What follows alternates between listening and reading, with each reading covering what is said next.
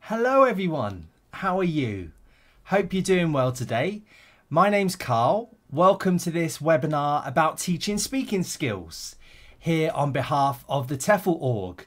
Who are the TEFL org? We are a company that helps people to train up as TEFL teachers. That's English as a foreign language teacher. I'm one of the trainers that works for the TEFL org. So if you do any practical courses here in Northern Ireland or the Republic of Ireland, you might be lucky enough to spend the weekend with me where I can teach you how to become an EFL teacher. I myself have been lucky enough to have taught in many places around the world. I've taught in China, Vietnam, Azerbaijan, Sri Lanka, Kazakhstan, Iraq. Just before COVID, I was teaching and working a lot in Spain and Italy. And now I work as an online teacher. I work as a teacher trainer, and I work as an examiner for various different examination boards that exist in English as a foreign language. So hopefully today I'll be able to answer any questions you might have about teaching speaking skills or English as a foreign language itself. Please say hello in the chat and let us know where you are. I can already see some people saying hello. Daniela in Italy, hello, how are you today? I was doing some examining in Italy virtually last week. Rachel, hello in Colorado. Isaias, if I said that right, in Vietnam. I lived in Ho Chi Minh City for a while, Isaias. It's a great place. Ronald in England, Maria in London, Janice in Florida, Jeannie in Washington, Kathleen in America. Lots of American people in today. Inspiring Teach in New Jersey, Sarah in Wales. I can't keep up with one now. So look, hello everybody. Please, if you've got any questions at all, please put them in the chat and I will get round to answer them. The questions don't have to be about teaching speaking skills. They could be about anything at all to do with English as a foreign language. Whether you're new to teaching, whether you want to get into teaching, anything like that, I can hopefully answer the question. If I can't, then Alan, who is monitoring the chat, will put in a link and he'll be able to direct you towards a website that can help you answer that one. And if you agree with me, please put it in the chat. If you disagree with me, please put that in the chat. We love a bit of debate here at the TEFL org. So, teaching speaking skills. Right, the first thing I want to say is a little bit about, I'm going to talk a little bit about what students want. And then I'm going to talk a bit about different components of speaking. And then I'm going to sort of give some ideas of things you can do in the classroom to help you improve students speaking. Okay, so the first thing to make you aware of is you're going to get students come to you and they say, I want to improve my speaking. It has happened to me all around the world. Okay, so, and it happens online as well. So this is definitely relevant to people that want to teach online as well. I get emails, I get Facebook messages saying, I want to improve my speaking. And it's like, okay, very good. Right, well done. I can help you. Give me some money, I'll help you. And it's just a really common statement for students to say, but what they don't really know what they need to improve, I think. Look, they probably mean pronunciation. That's probably the thing that they think most that they need to improve when they say to you, I want to improve my speaking. And that's great. That's part of our job as a TEFL teacher to improve students' pronunciation. And there's definitely ways that you can do that. I'll go into that into a bit. The other thing that I hear a lot is I want to speak like a native speaker. They will say to me, oh, hi, I want to speak like a native speaker. And it's like, okay, great. Okay, well, I can do that for you. It's pretty difficult to do that, I'll be honest with you, but we can definitely try and get you as high as we can with that. Now, the problem with that is, what does a native speaker sound like? So if they say, okay, I want to speak like a native speaker, do they want to speak like an American, a British, an Australian, an Irish, a Canadian? What is the native speaker that they want to sound like? Because we sound quite different in our accents and in the vocabulary we use dialects, that kind of thing. So it's very difficult to make someone sound like a native speaker.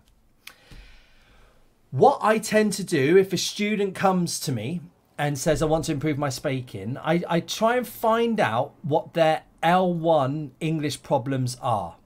So if you go and work in Italy, the students are going to have different speaking problems from students in China. They're going to have different speaking problems from students from Indonesia. And what it tends to happen is that not actually an individual student has certain problems, but it's actually their L1, their Indonesian or their Arabic, that has a sort of influence on learning English. So what you need to do is find out what typical problems, speaking problems, a student from that country would have. And what the best thing to do is to just put into Google the language of the student you're going to teach. So Italian, Spanish, Arabic, Chinese, whatever it might be. Put that into Google, English speaking problems, and you will get lots of results. If it's a common language, such as Chinese, such as Arabic, probably on the first page, you'll get some lines telling you that Chinese people have problems with this vowel sound. Arabic students have this problem with this consonant sound, whatever it might be. If it's a less common language, then you might need to go to something like Google Scholar. But I promise you there will be a website somewhere telling you for that language what their problems are. And once you've got that idea in your head, then you can work on how to teach and improve these problems that language has. So that's the very first thing I would say if a student comes to you online or comes to you face to face and says, I want to improve my speaking. Likewise, if you're going to a job where you go work abroad, it's a really good idea to put into Google typical Chinese English speaker problems and see if you can talk a bit about that in the interview. That's something that the people would really, really like interviewing you. Okay. So, first thing is pronunciation, because that tends to be what students want the most. They want to improve their pronunciation, and you have to teach how to pronounce English words and English sounds well. Okay. So, the first part of this I want to talk about is actually listening is a big part of speaking. And you've really got to get listening activities into your pronunciation classes. All the research that's been made by people with PhDs has sort of suggested this. Okay. And if you look at textbooks, there's always a little bit of listening activities that go alongside the pronunciation activities. So don't just necessarily think in a pronunciation lesson that you're just going to be doing speaking. You've got to do a little bit of listening.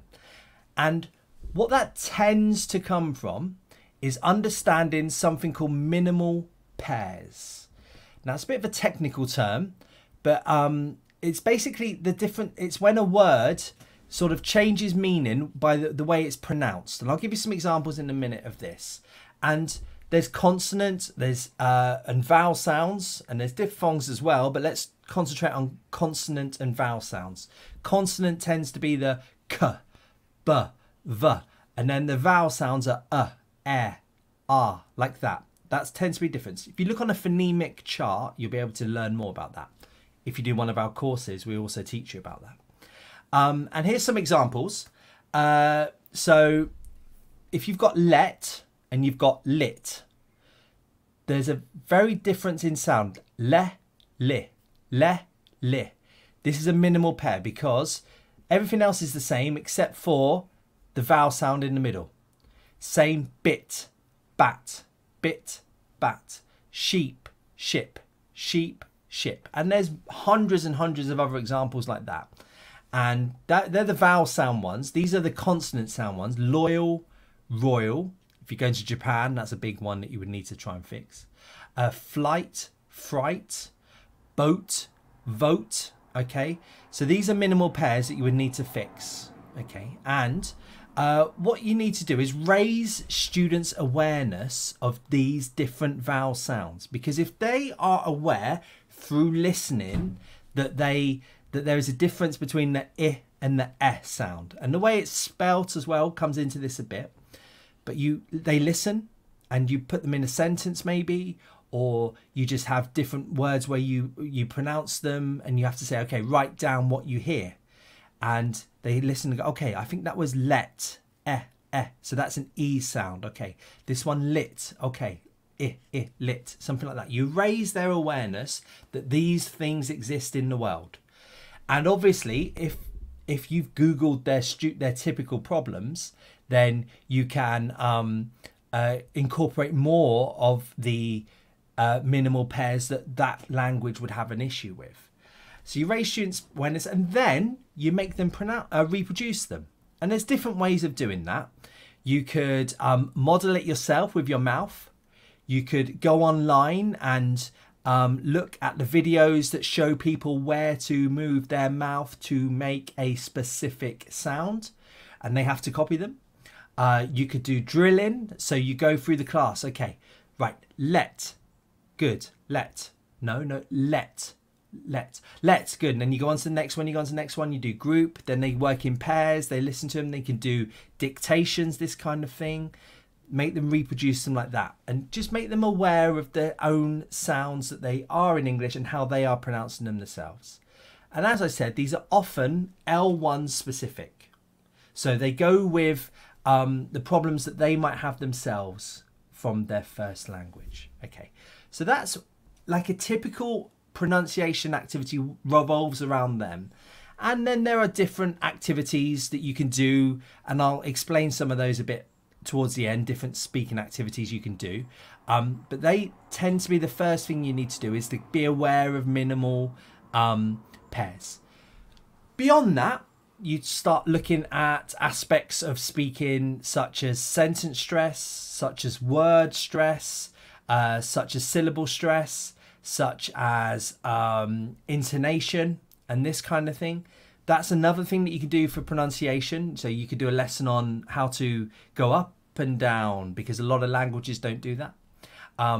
Which syllable to stress when you're talking in a sentence, because that's a big part of speaking English. So these are the sort of activities that you could do. And again, you would start that with a listening activity. They listen for the stress, they listen for the intonation, then they reproduce it themselves.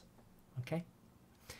Please, thank you for all the hellos. I love them. We've got people from Malawi, people from Georgia, Basque Country, Hong Kong, Florida, Oldham, not quite as exotic, sorry Carol, Norway, Nigeria. We've got loads of people. Please, if you've got any questions at all, please put them in the chat, okay?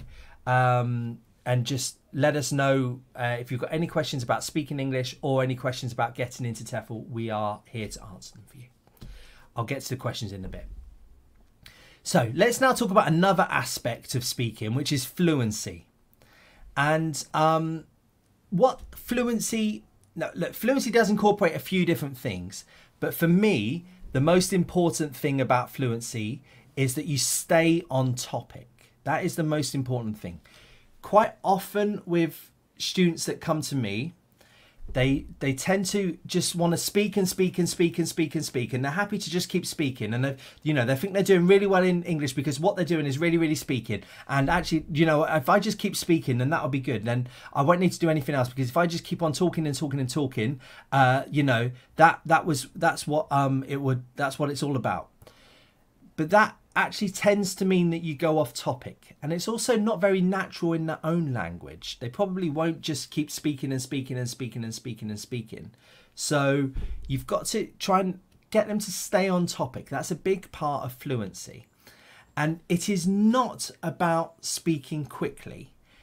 Quite often students say, I want to improve my fluency because I want to speak quickly. And okay, you don't want people to speak too slowly. Definitely you don't want them to speak too slowly, because you lose the way you're talking if you do that. But also, it's not about speaking too quickly, because if you speak too quickly, that becomes quite difficult for people to understand, and then again you sort of lose the fluency, as I said about earlier. So fluency is actually speaking at a natural pace. It's not, you don't want, if students are speaking too quickly, you don't really want to stop it. But if it's too quickly for them to understand and they get ahead of their brain, then that's bad. But if a student is speaking too slowly, then you do need to fix that a bit.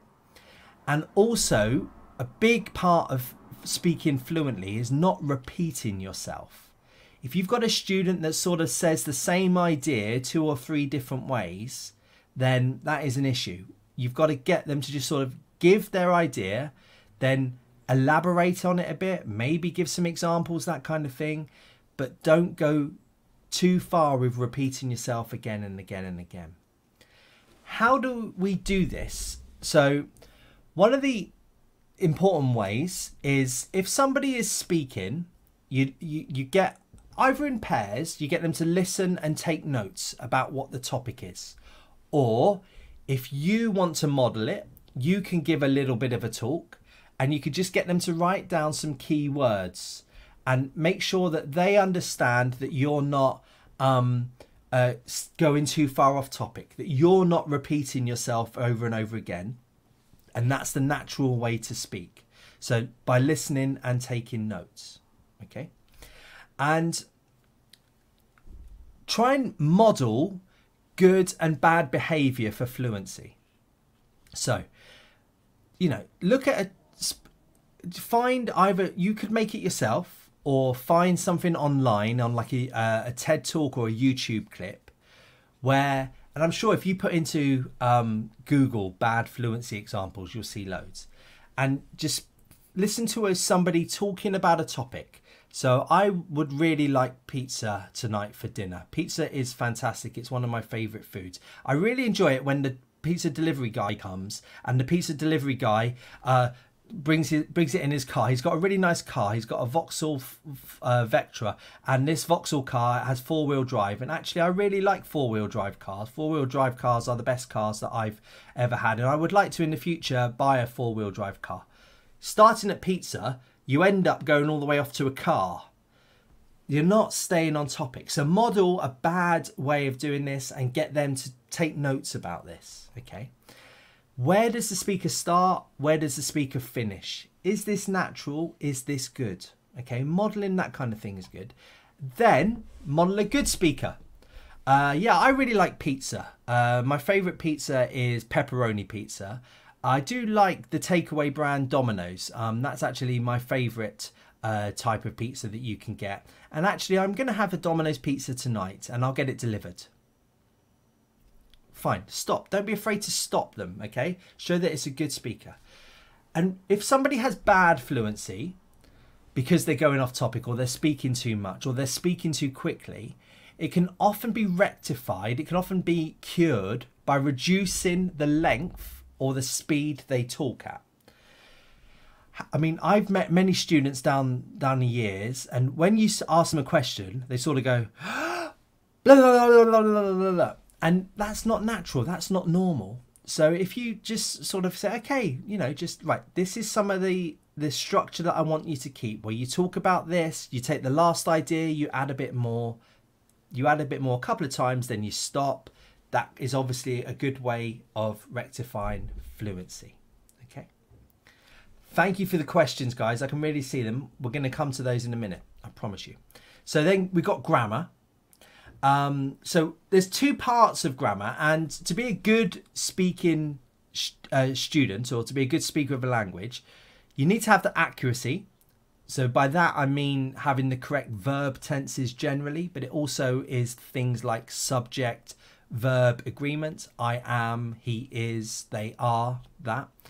But also having a good range of grammar. So not just speaking all the time in the present tense. If you speak all the time in the present tense, that's just pretty boring. Can you get in some conditionals, for example? Can you get some modal verbs in? Could the students be able to, if they're talking about the past, use the past continuous and the past simple? So just teaching the range and teaching the accuracy. So tends to, speaking comes within a grammar lesson. I don't like ideally doing just a pure grammar lesson. I like to do like a speaking lesson with grammar in. And the students don't really know that they're doing too much grammar. They just think that they're concentrating on their speaking. And when you're teaching it, teach one grammatical aspect at a time, or one grammatical part at a time. So today we're going to do the past continuous. You might not tell them that. You might, if that's how you want to go. I tend to not. But just if you're saying, right, today is the past continuous, and you just do the past continuous. Don't try and do, right, today we're going to do the past continuous, the past perfect and the present perfect all at once. That's too much, you're going to confuse them. It's not good. And then you do speaking activities around it. And if they've got problems in this where they're having problems with their verb tenses, and they're having problems with their plurals, and they're having problems with their modal verbs, just try and error correct one aspect at a time. Because if you correct them too much, they're going to lose their heart, they're going to lose their confidence, and they might not come back to you again because they think that you're a harsh teacher. So just try and fix one thing at a time. And that should be the bit that you're teaching for that day. Something called a PPP lesson is a great way of teaching grammar, and also it's also a good way of teaching speaking. If you come on one of our courses here at the TEFL org, we will teach you how to do one of these PPP lessons. If you spend a weekend with me on a practical course or one of our other great tutors, you will also actually deliver a PPP lesson, which is where you present the grammar. It's where you do something called controlled practice, and it's where you do something called free practice. And you can get a lot of speaking activities into the controlled practice and the free practice. Okay. Good. Loving all these questions. I'm seeing them coming in at the corner of my screen now. I'm just going to get to them, I promise you, in a minute. Let's talk about vocabulary now. Again, accuracy and range. So making sure that the word is accurate for the situation that they're talking in. Also the word form. So I am very happiness today would be bad accuracy. Range, so that's a different, lots of different words. So for happy, you could say ecstatic, over the moon, delighted. These kind of things adds to the range instead of just saying happy all the time. So a big aspect of what you would teach is planning the topics. So say, right, okay, today we're going to do a lesson on clothes. Then we're going to do a lesson on feelings. Then the next week we do a lesson on countries, whatever it might be, okay?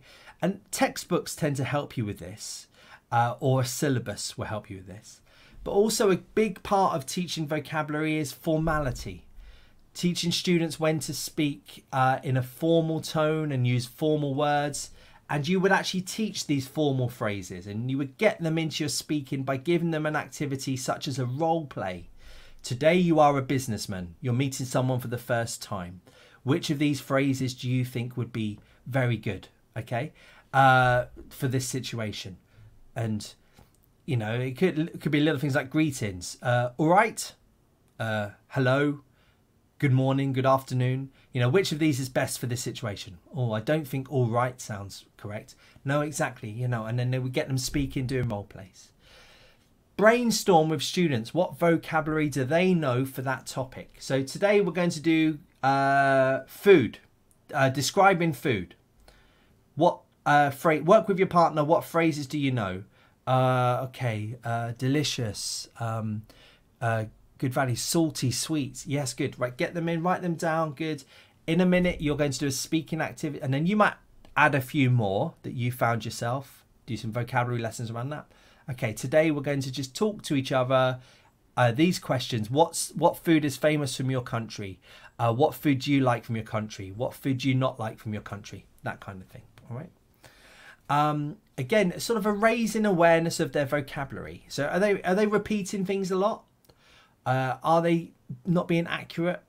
Make them aware of the phrases that are coming out of their mouth by recording themselves and then having to do notes, or talking to a partner and then having to write down the words like that. And then you can use something called a thesaurus. Google has a thesaurus built into it.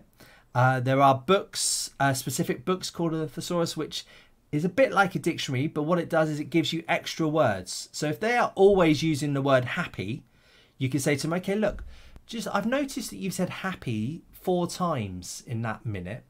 Can you think of any other words? No, I don't know any other words for happy.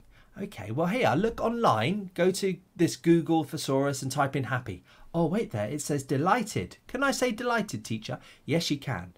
Can I say over the moon? Yes, you can. Great. Right, now let's try it again. Try and use these phrases. Get them working on doing this kind of thing. Then, some sort of specialised skills. So the main sort of big ones that you'll get are like the grammar, the vocabulary, like I just said, pronunciation. But think about situations that you yourself speak in, okay? And you might need to teach students to be in that specific situation. So when they come to you and say, I want to improve my speaking, the next question is, what type of speaking? Oh, I don't know. Okay, so that's just general English. Oh, I'm going to university. Ah, okay, so I'm going to teach you speaking skills for university. Oh, I'm going to sell my product at a trade fair. Okay, I'm going to teach you business English speaking skills. And think yourself, how would you speak in a business meeting? Probably different from how you would talk in other situations. You tend to be a bit more formal. You tend to probably, hopefully, listen maybe a bit more. You tend to have specific vocabulary you need to talk and hear for in these ones, okay? How do you talk with friends? You speak very differently with your friends than you would in a business meeting. And it's a different level of formality. And if a student says, actually, I want to go to university and make friends, great, let me help you with some chat about some phrases that you could use to start conversations, that kind of thing, to be friends. Doing a presentation might be quite similar to a business meeting, but a meeting, you know, you're maybe saying whether you agree or disagree. Presentation is you up there. You're probably looking for phrases like firstly, secondly, very formal grammar, nice speed and fluency to your pronunciation. This kind of thing you would be able to teach. Answering a phone, on video calls. You know, this is a new skill that we've all got to learn, and actually it's quite a difficult skill to do in a second language, okay? What can you teach? So you can teach formality. That's a really big part of teaching speaking. Writing as well, but definitely speaking. If you ever have someone in who's learning your language and they say something that doesn't quite fit the situation and you're a bit, oh, well, no, we wouldn't say that. This could be formality, all right? Definitely set phrases. Answering the phone, there are phrases that we need to say. Oh, hello, this is Carl speaking, something like that. Or, oh, hello, thank you for calling, something like that. These phrases that they can get in so they're prepared. And there's specific vocabulary for all of these as well. So, what do you need to do? You need to make speaking fun. And these are some of the ways that you can make them fun. So for pronunciation, I think a nice little activity is something called whispers. And that's when you get students in 2 lines. You say to the people at the back of the line a word. They then run to the next person. They say, okay, orange. And then the next person goes, orange. And the next person goes, orange. And then the next person goes, orange. And then it ends up, and they're talking about apples at the front, something like that. Or something like that. But it can also be a sentence. Doesn't have to be individual words. Okay. That's might be something that you've played before. That's a good way of improving pronunciation, especially if you've got a big classroom. That's really useful. Can also do it online, believe it or not, by putting them into breakout rooms. Okay. You can also do physical word sentence stress. So word stress is when you say a word in a sentence more clearly and you give it more volume than other words in a sentence. And there's loads of videos online showing you about English word sentence stress. And within a word also you can have different syllables. So happiness, we say the ness with a little bit more stress. Happy, we say that with we don't say happy, we say happy. And that you put the syllable stress on that part of the word. And one of the ways of doing this is you could line them up in a row. You could say a sentence, sort of say, my name is Carl. And you get them to sit down if the words aren't stressed. We get them to stand up if the words are stressed. You do the same within syllables, that kind of thing. For fluency, just get them to speak more and just being able to talk and practice. You could play a game called Taboo. That's where they have to describe a word, and you can make it easy by just giving them a word, bicycle. They have to describe it to their friends without saying the word bicycle. It's a transport. It has 2 wheels. You use your legs. It can be on road or off road. To make it more difficult, you can say certain words that they're not allowed to say. So describe a bicycle without using the word wheels. Describe a bicycle without using the word legs, for example. That kind of thing. You write it down on a piece of paper, they speak it out loud. Pictionary is also a good way of getting them to come up with words on a topic. So they draw something. Okay, so they're trying to draw a banana, and you could go, it's the moon. It's not an apple. It's an orange. Oh, it's a strawberry. What is it? What is it? Get them to just use topics like that, thinking about it. Vocabulary tennis also helps them stay on topic with lifting their vocabulary level. That's where they have to sort of hit a ball to each other by saying sort of elephant, cow, dog, sheep, something like that. Vocabulary tennis. Guess the famous person. You put the name of someone on there. They have to describe someone. You can also, with the phonemic chart, you can do something called phonemic bingo.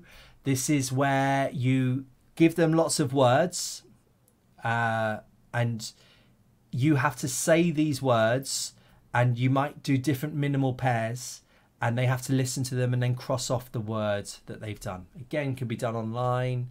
And also just very simply talk about a topic for 1 minute. And you give them the topic education for high levels. They start talking about education. After a minute, are they still talking about education, or have they gone off topic? Can also be done with grammar this, and you say, okay, talk about a holiday last year that you did. They talk in the past tense. Ask your partners, were all their tenses right? Did they use a range? This kind of thing. Thank you very much, everybody. If you're still with us, I really appreciate that. I hope that that has given you a bit of an insight in how to speak and teach speaking skills. Okay, I can see some questions coming in. Let me see if I can just get the first one up. Please, if you've got any more questions, do please put them in the chat.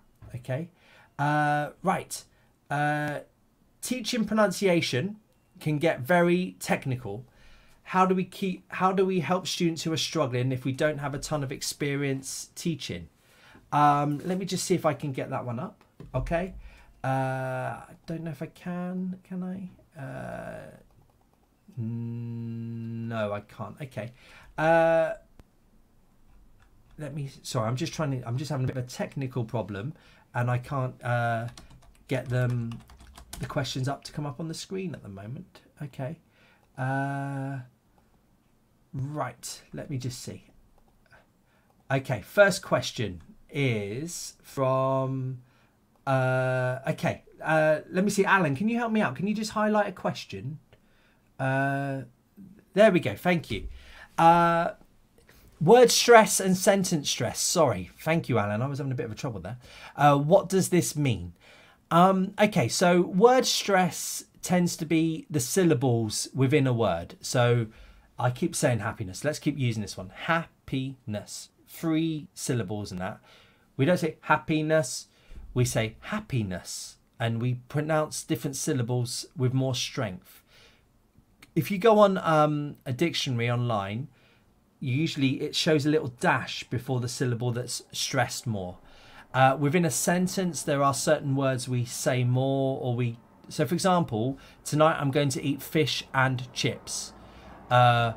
We say fish and chips. We don't pronounce the and so much. So that's the sort of stress within a sentence. Okay, Ronald, I hope that answers your question. Again, if you do one of our courses, this is something that you're going to learn about. Okay.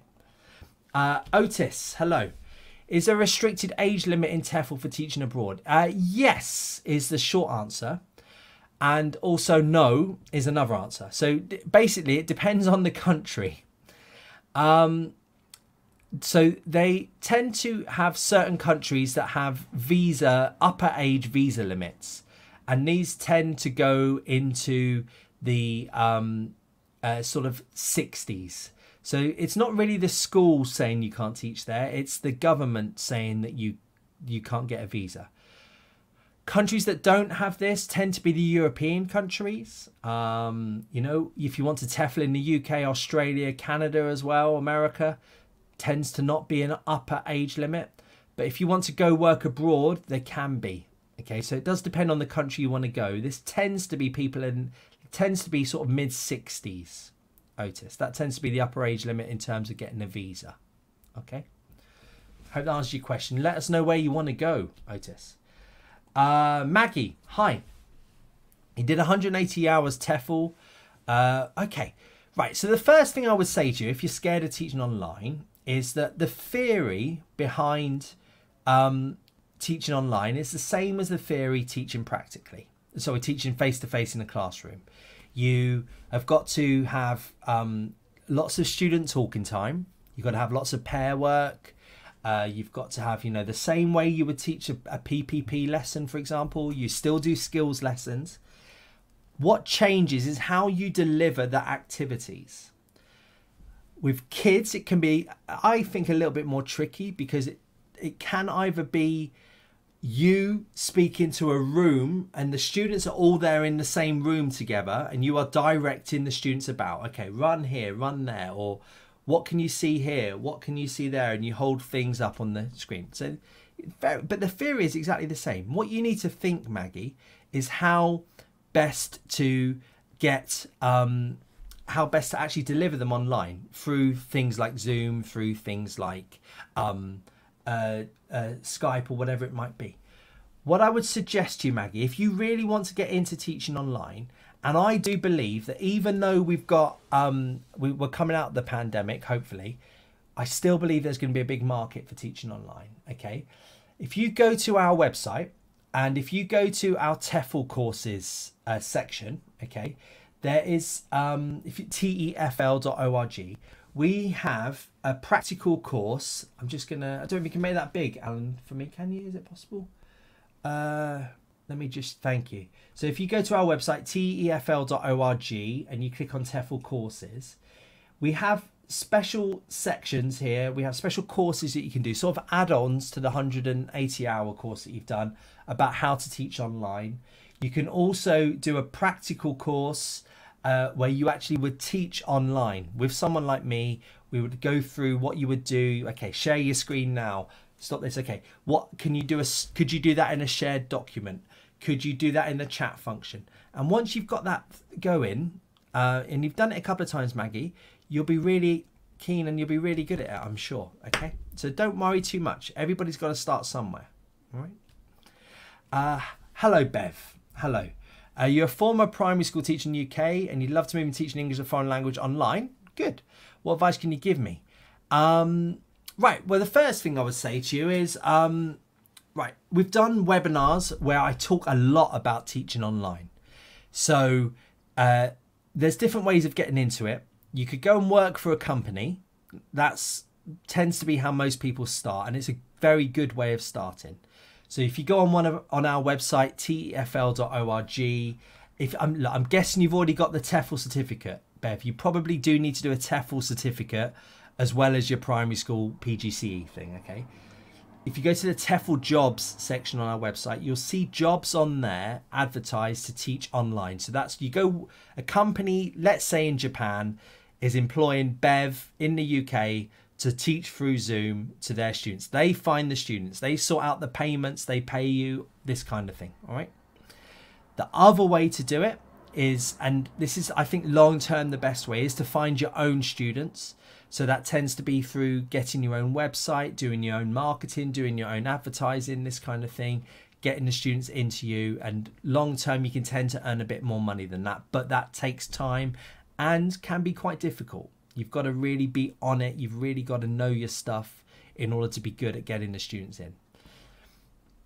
But what I would say to you, Bev, is that probably the best way of doing it, if you want to be as an online teacher, is to start part-time. Don't give up your primary school teaching straight away to become an online TEFL teacher. Can you do a bit of both? Okay, can you just do it maybe one weekend, one afternoon? Could you start doing that, the online teaching? That will probably just be enough to get you into it. Okay, see if you like it. You might like it, you might not, Bev. Okay. Pavan, how are you? What is the best source of reference to improve the pronunciation of, particularly from South Asia? So, if you're looking for activities, I'm not an amazing teacher of South Asian students. It's not something where I've had a lot of them. Okay, I mean, I did live in Sri Lanka a bit, but I was actually teaching quite high levels. What tends to be with South Asian students, the problems tend to be grammar. The problems tend to be they speak too quickly. And I can say this from being an examiner. The first thing is making sure that they don't try and do every verb tense ing. That tends to be what, yes, yesterday I was waiting and I am now sitting and I'm doing, you know, they tend to like to put ing. Okay, so you've got to make them aware of that. Then they tend to speak really, really quickly. You've got to try and stop them and really slow them down and say, okay, slow down, stay on course, get your fluency right, that kind of thing, Pavan. But what I would do is I'd type into Google speaking activities. I wouldn't say South Asia. I'd say speaking activities, Indian speakers, Sinhalese speakers, whatever, because obviously there's lots of different languages. I'd probably go down that route. It tends to be South Asia. They're pretty good, the speakers. They just need the more accuracy in there. Okay. Janelle, you're in Barbados. That might win. I wish I was in Barbados. Although the UK is getting some Barbados type weather this week. Oh, yes. Motunarayu. I'm sorry if I pronounced that terribly. Is there particularly material to teach English as a foreign language? Oh, there's loads of different materials. Why? Because within English as a foreign language, there's different types of English as a foreign language. There's academic English, medical English, business English, general English. Within those, you've got levels: beginner, intermediate, advanced, and others in between. Each textbook would go for a different type of English, different level. And also there would be kids levels and kids age ranges in that as well. So there's lots of different material. What I would say to you, Motunarayu, is that if you do your training, we will show you how to make your own materials. And that, look, there's two real ways of doing it. Is you can make your own materials. That does take a while, but once you've made them, you can reuse them. Or the second way is to just go use a textbook. And that tends to be the easiest way, but can be a little bit boring and might not be exactly what your students need. So the particular material really comes from the students and what they need. And a few weeks ago, I did a webinar on needs analysis. Might be worth going and have a look at that one. All right. Okay. Good luck. LinkedIn user. Hello. Teaching pronunciation can get very technical. Yes. How do we help students who are struggling if we don't have a ton of experience teaching it without it becoming a niche? Interesting question. So, right. Tends to be with pronunciation. Believe it or not, you can do 1 hour set pronunciations just on one phonemic sound or just on one intonation, for example, aspect of speaking. So you don't try and give it too much. You don't try and, right, today we're going to do 4 or 5 different English sounds. No, you're just going to do 1, maybe 2 intonation.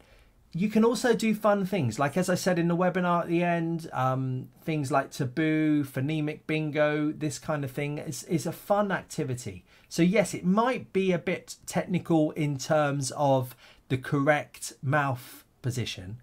What I wouldn't tell them is that the important phrases like fricatives and nasal sounds and that kind of thing. I wouldn't get down that route. I would, just teach one sound, show them how to produce it, get them to do activities based around it and maybe some games. Okay. I hope that answered your question, Mr. or Mrs. LinkedIn. We have another LinkedIn user. Why? Hello. Thank you. I like that. That's nice. For sharing your insights. Do I know of any L1 specific pronunciation issues to tackle for Eastern European speakers? Romanian. I don't have any experience of teaching Eastern European speakers. Trying to think back. Have I had any Polish speakers? Not really. Right. I could make up something, but it would probably be wrong. LinkedIn user. So what I would do is put into Google Romanian speakers of English problems. Something like that. You'll find something somewhere. Somebody somewhere will have written a PhD about Romanian speakers' problems in speaking English. I promise you. Somewhere out there on the big world wide web. Really didn't help you there, LinkedIn user. Apologies. Sarah, hello. What sort of time frame is reasonable in which to expect someone to correct a specific L1 pronunciation? They might not ever. That's something that you've got to think of, Sarah. What your job is to make it less intrusive. And if this is a problem, which means people can't understand them, then it needs to be worked on and worked on and worked on and worked on and worked on until it's just not fossilized in their head anymore, that they've managed to just make themselves so aware that they're doing it that they change it. However, if it's a problem which is just a little bit, you know, you can notice that they're not saying it properly, but you still understand what they're saying, I don't think you need to spend a huge amount of time on it, Sarah.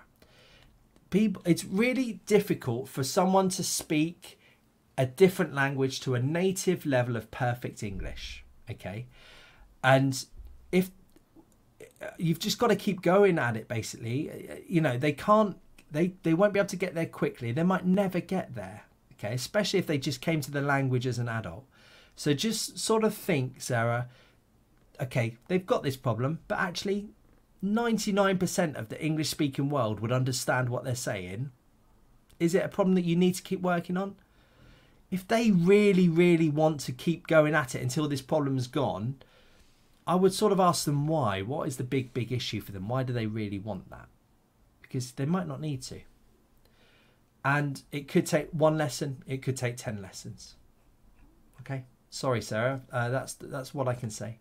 Thank you, everybody. Jeannie, hello. You find it difficult to teach intonation to an international group of students? That's a good one, yeah. So if you've got a mixed nationality classes tend to be the best classes if you're lucky enough to do that. So that's when you've got a Portuguese person sitting next to a Chinese person, sitting next to a Polish person, sitting next to a Hungarian person, sitting next to a Brazilian person. Tend to have really lots of good ideas, loads of good chat, this kind of thing. I'm not sure why necessarily it's harder to teach intonation in this group. The problem is when you've got the good things about an international group of students is the variety, the energy is really good. The problem can be that you might have a group of students where they use the same intonation as English. Oh, this is boring because we do this ourselves. Whereas you might have a group from a different part of the world that don't do this, and they're like, oh, this is the most interesting lesson ever. What you need to do in that situation, I think, Jeannie, is get them to sort of teach each other a bit. You know, give their own examples talking about their own language.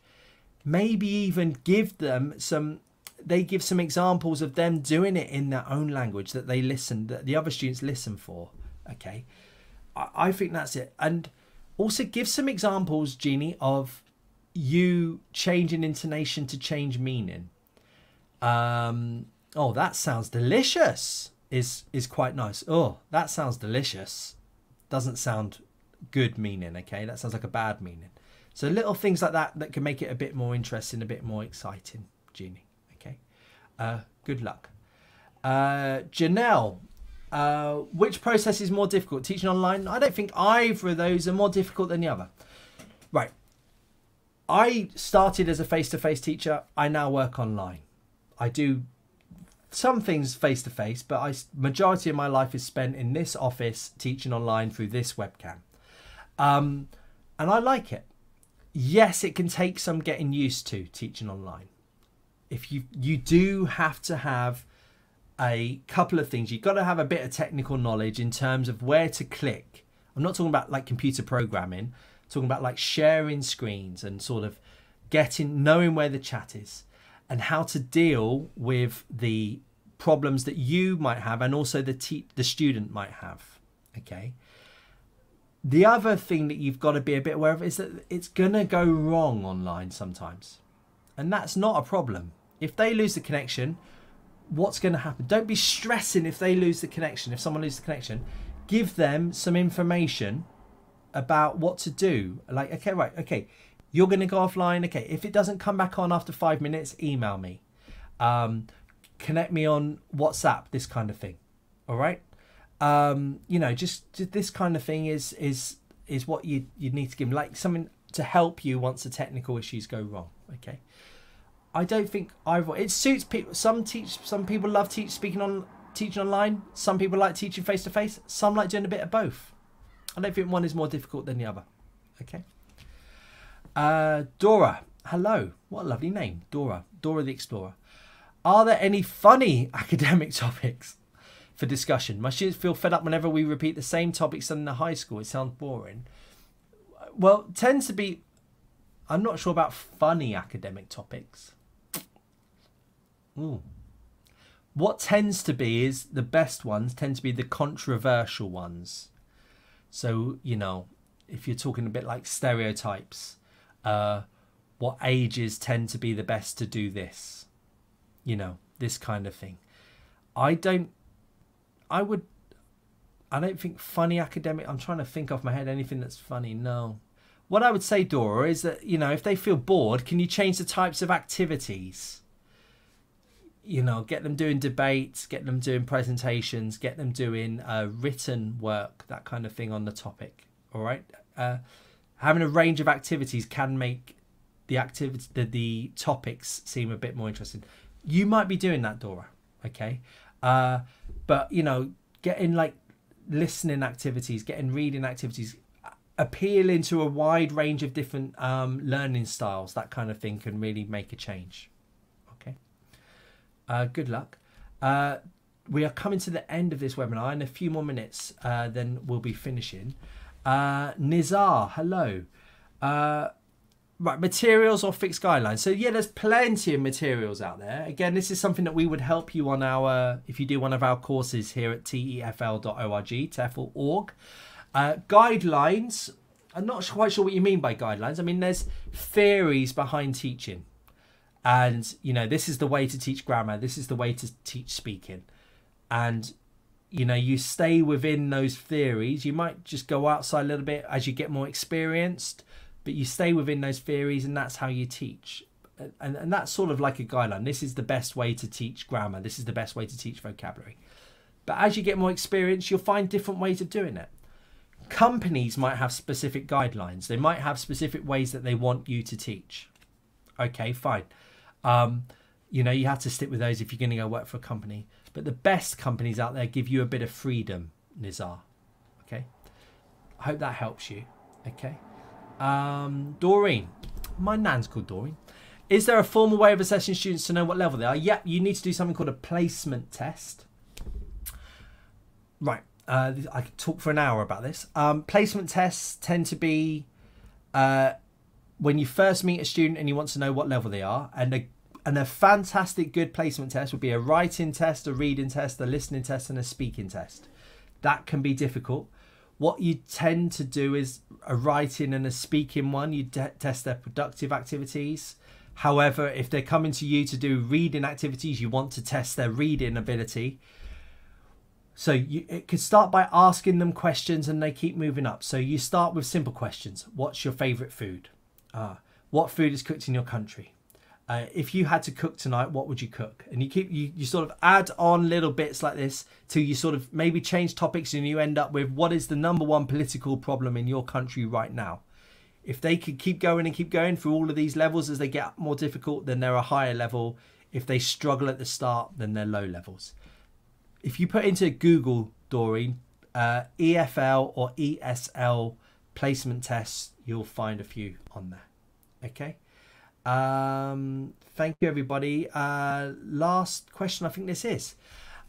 New Generation Channel. Might have to try the New Generation Channel. What is a suitable activity for young learners to encourage them to start speaking? So don't expect too much. You get with young learners, you get shy people, you get outgoing people. It's normal, okay? By young learners, I'm going to guess sort of 8 years old, all right? Basically, it's if they're low levels, it's enough just for them to get speaking individual words. If they are more advanced, then you've just got to get them talking about things that they like talking about. Get them talking about toys, get them talking about music, get them talking about their mum, their dad. Hopefully they like their mum and dad. Get them talking about their dog, their pets. Get them speaking about things that they like themselves, things that are important to them, okay? And just be aware, that they probably won't be able to speak for very long on it. So you might need to ask loads and loads and loads of questions and really getting out of them the one-word answers. Don't get them doing this at all. Get them speaking in sentences. What's your favourite food? Pizza. Oh, teacher, my favourite food is pizza. I like pepperoni pizza. Just getting them to add a bit more information each time. Okay. Don't expect too much from young learners in speaking. Think about your own young people in your own country. You know, what sort of topics do they like learning about at the age of 8? That's the sort of topics that you can use in an EFL or an ESL classroom. Okay. Thank you, everybody. If anybody is still there. Oh, they are. People are still there. Lovely. Lots of thanks coming in. Dora, no problem. Otis, thank you. You're awesome, Bizcoat. Some amazing names today. Thank you for the advice. Katrina, Doreen again, hello. Thank you, everybody. Please, if you want to become an English as a foreign language speaker, we can help you. Go to our website, tefl.org, or send us a message here on YouTube. You can type in the comments underneath. Facebook, send us a message. LinkedIn, you can send us a message. You can go to our website. In the bottom right corner, we have a chat with us function. Please like this video. Please say if you enjoyed it. If you didn't enjoy it, also put that as well, because it's good to get feedback. It's a big part of being a teacher, is getting feedback. Thank you for joining us this Thursday afternoon UK time.